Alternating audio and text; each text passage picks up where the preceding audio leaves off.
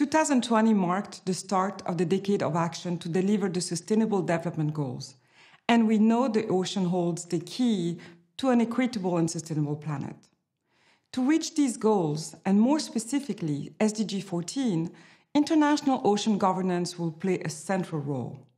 With clear objectives to be achieved in less than 8 years now, strengthened multilateralism and coordinated international action are critical to adopt and implement ocean-related policies, ensuring livelihoods for billions of people in coastal communities and seas that rely on a healthy ocean.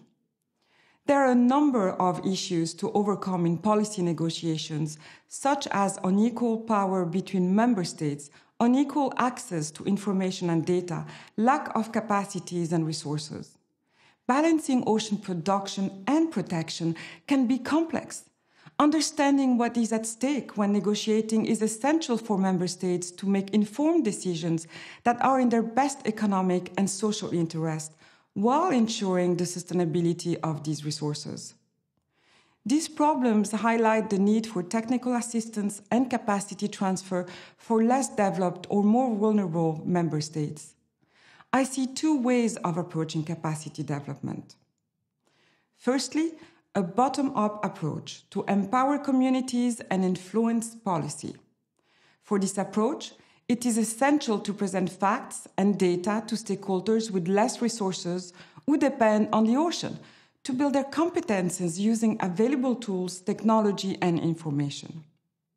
By doing so, these stakeholders, particularly those less heard, such as women and indigenous communities, can, in turn, raise their voices in decision-making processes, influencing policy outcomes that matter for a healthy ocean with a direct impact on their livelihoods.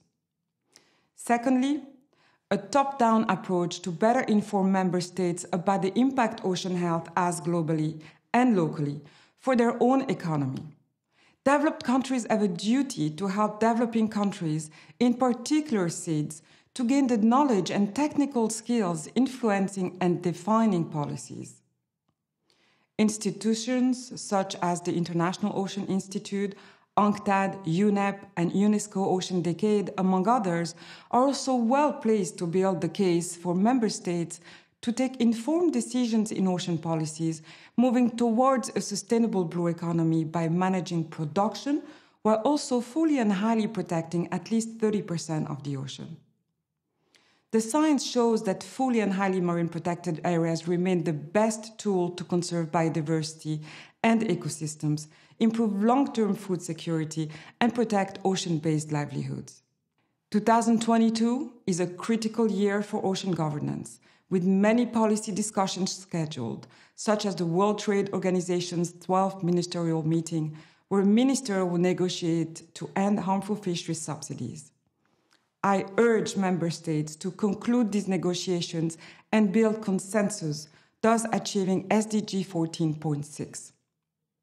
Paving the way to a more inclusive, resilient, and sustainable world will depend on decisions and actions we take.